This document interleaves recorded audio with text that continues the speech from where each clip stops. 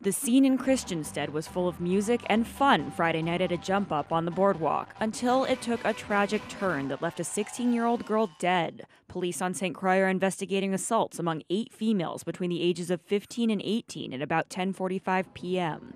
5 were injured from multiple stab wounds. The VIPD held a press conference Monday, which they said they hoped would clear up rumors.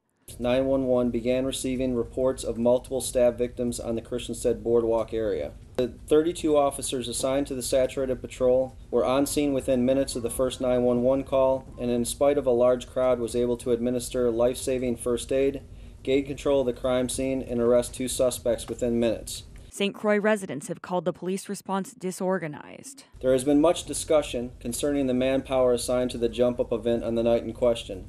Nonetheless, the manpower at this event was more than sufficient to provide coverage and greater than that provided at previous events.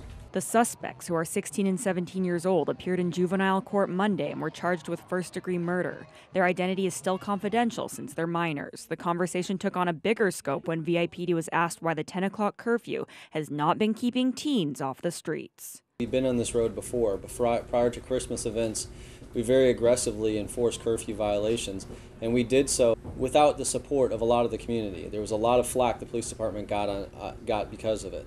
That didn't sway what we were doing, and as a result of this event, we're going to do it at greater numbers. Powell says he hopes the next step will be legislation enacting harsher repercussions for parents who don't make their children abide the curfew. Charlotte Hancock, News 2.